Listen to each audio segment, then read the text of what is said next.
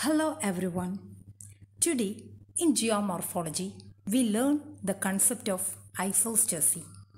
We know that there are various relief features on the earth, and these different relief features like our mountains, plains, plateaus are standing on the surface of the earth due to a certain balance between the definite principles. Otherwise, it cannot be maintained in the present state. Here comes the concept of isostasy. Isostasy is the mechanical stability between the upstanding parts and the low-lying basins on a rotating earth. The word isostasy has derived from the German word Isostasios, which means in equipoise or in equal position. This concept was first proposed by American geologist Dutton in the year 1859. He wanted to explain the state of balance that exists between the mountain ranges, plateaus, and continental lowlands. According to Dutton, the upstanding parts of the earth must be compensated by a lighter rock material from below so that the crustal relief can maintain the mechanical stability. Let's look into what was the basic of this concept of isostasy. Pierre Bourgon, during his expedition to the Andes mountain range in the year 1735, found that the gravitational attraction of Andes mountain is smaller than the mass of the mountain. Similarly, during the geodetic survey of the Himalayan mountain ranges, it was also revealed that the Himalayas were not exerting the attraction according to its enormous mass. The following explanations were given for this anomaly. One is the Himalayas are generally hollow and are composed of bubbles and not rocks, and hence the gravitational attraction will also be low. It was criticized because if it was hollow, then the mountain range cannot stand on the surface of the earth. The second reason given was that if the mountains are not hollow, then the mountains above on the surface of the earth must be compensated with the deficiency of mass from below. Thus, the total weight will be low and hence the attractional force will also be low. It was also opinioned that in the interior of the earth, there is such a level below which there is no change in the density of rocks. The density will change and vary above this level only. All the columns or any land masses at this level will have an equal mass. It was therefore suggested that bigger the column, lesser the density, and smaller the column, the greater will be the density. Here, in the concept of isostasy, two major concepts were more famous.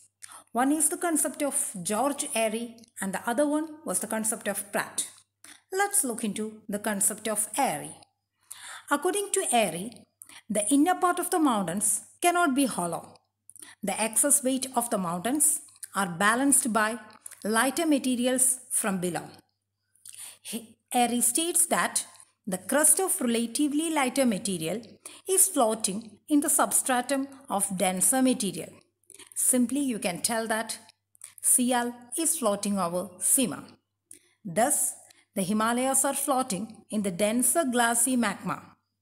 Airy stated that the maximum part of the Himalayas are sunk in the denser magma like a boat that floats in the water, in which maximum proportion is under the water during its floating. This leads to the concept of flotation.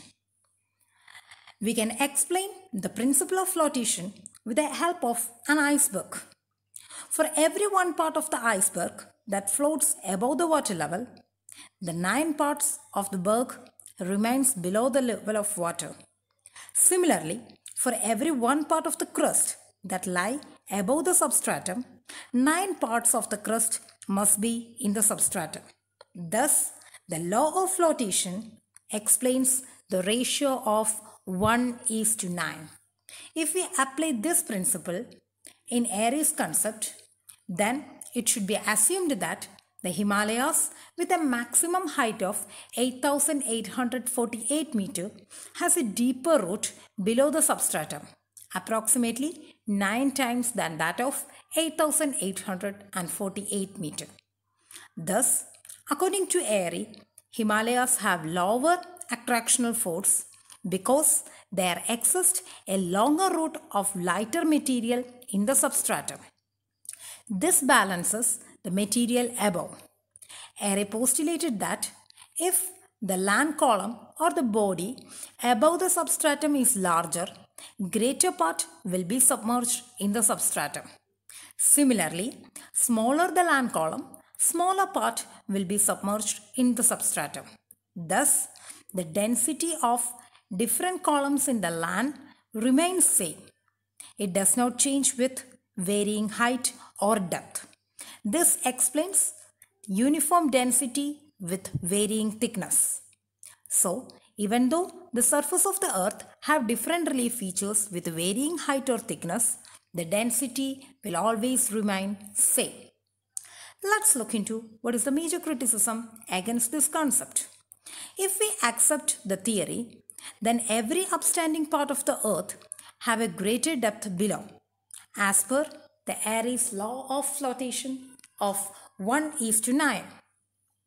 Then the Himalayas with a height of 8,848 meter should have a depth of 9 times than what we are seeing above the surface of the earth. At this much depth, we all know that all the things will be in a molten stage as temperature increases with decreasing the depth. So it was highly criticized. Now let's look into what is the concept of Pratt. Pratt's concept as another major one with regarding to the isostasy. While studying the difference of the gravitational deflection between Kalyana and Kalyanpur, Pratt calculated the gravitational force of Himalaya with an average density of 2.75. He studied the density of various rocks of Himalayas and the nearby neighboring plains and found that the density of each higher part is less than the next lower part. That means the density of mountain is comparatively less than that of the density of the plateaus. The density of plateaus lesser than that of the plains. The density of plains lesser than that of the ocean floor, and so on. Thus, the Pratt concept of isostasy states that there is an inverse relationship between the height of the relief and density. That means bigger the column, lesser will be the density, and smaller the column, greater will be the density. According to Pratt, there is a line of compensation or a level of compensation. Above this level, there is variation in density, and below the level, there is no change in the density. The density will not change within a column. It only will change from one column to other column above the line of compensation. So, Pratt's concept states that uniform density with varying thickness. Uniform depth with varying density.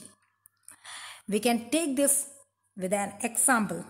Consider that there are two columns A and B having equal surface area, but they have different height. Below the line of compensation, there will be having only equal mass. Hence, the density of column B will be comparatively greater than that of column A, so that its weight will be equal at the line of compensation. Thus, there exists an inverse relationship between height and density as per Pratt's concept. I hope you enjoyed today's session and understood the difference between the concept of Pratt and Airy. For any doubts or queries, please post in the comment box or in the Google Classroom. I wish everyone a great day ahead. Thank you.